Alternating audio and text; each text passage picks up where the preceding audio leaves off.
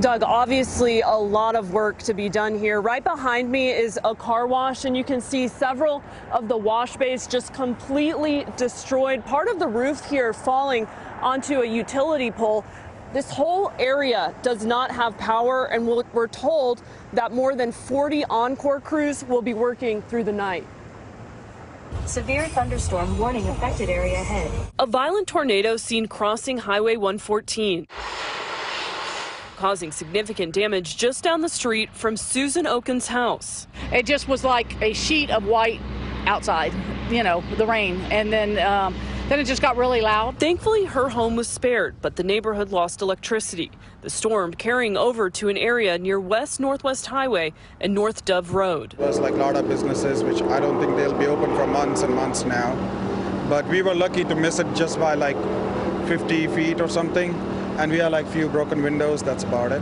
The owner of this vape shop boarding them up and purchasing this generator to make sure his employees don't miss out on any work. Because it's holiday time coming up, a lot of our employees, I don't want them to go without paycheck.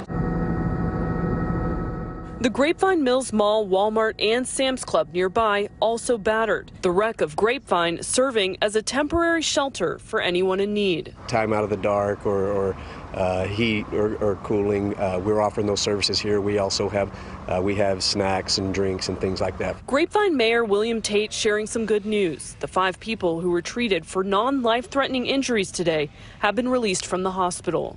It's been encouraging. It's been, we feel very fortunate. We're a city of volunteers, and we're all pulled together and looking forward to cleaning up and going on celebrating Christmas. And the mayor tells us that the damaged businesses are being offered security. We've already seen police out here tonight providing some of that. Reporting live in Grapevine, Aaron Jones, CBS 11 News.